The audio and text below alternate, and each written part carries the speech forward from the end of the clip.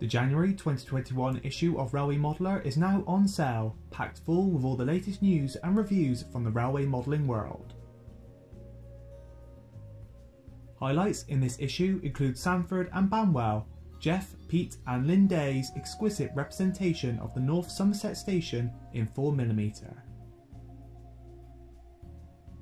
Ffestiniog Railway Pasiche, Stuart Whitehouse's evocative recreation of the Ffestiniog Railway in 009.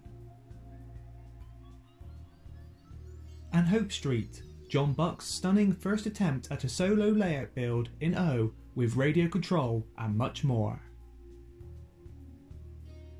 This month's projects include making a start in O. Chris Ford continues the construction of his latest layout in 7mm, describing how he made the structures for the build. And creating corrugated iron sheets. Callum Willcox shows you how to turn an aluminium takeaway tray into a useful modelling material. Reviews in this month's issue include the eagerly anticipated GWR 9400 class pannier tanks from Batman, the all-new refurbished British Rail Class 31s from Graham Farish, and Locomotion Models exclusive Terrier Box Hill, plus much more. Grab your copy of the January 2021 issue of Railway Modeller, on sale from the 10th of December.